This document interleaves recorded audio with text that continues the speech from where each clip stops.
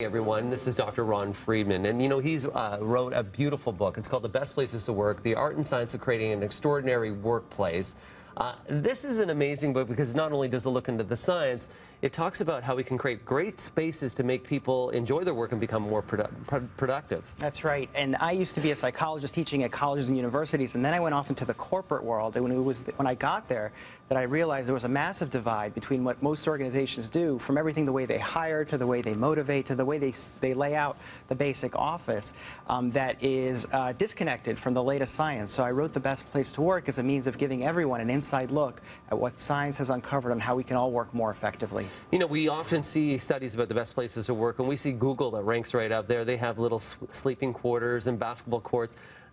Do you have to invest that much as a business order to make that happen? Yeah, I don't think so. And I think, obviously it's well-intentioned. It's great if you have $1 billion and you're spending a fraction of that on your employees. But the reality is what people want from their everyday work experience is the same thing they want in every other domain in life, and that's to have their psychological needs fulfilled. So if you create a workplace where people can grow their competence, feel autonomous in the way that they do their work, and feel connected to their colleagues in a meaningful way, you're going to see far better returns than simply spending money on a basketball court. And you also say in the book, no employee of the month. That's almost counterproductive.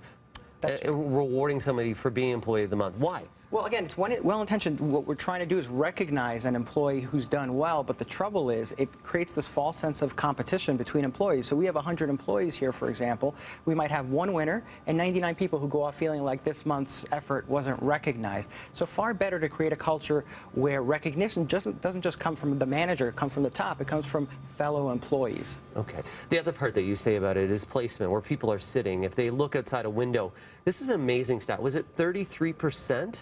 Just 32. 32%. That if they have the ability to look out a window, that's how much better they'll be working. Yeah, so daylight is healthy for us, and that's not something that a lot of organizations consider. So when we're around daylight, our blood pressure is lowered, our body's producing more serotonin, which puts us in a better mood, and it's also producing more melatonin, which allows us to sleep at night.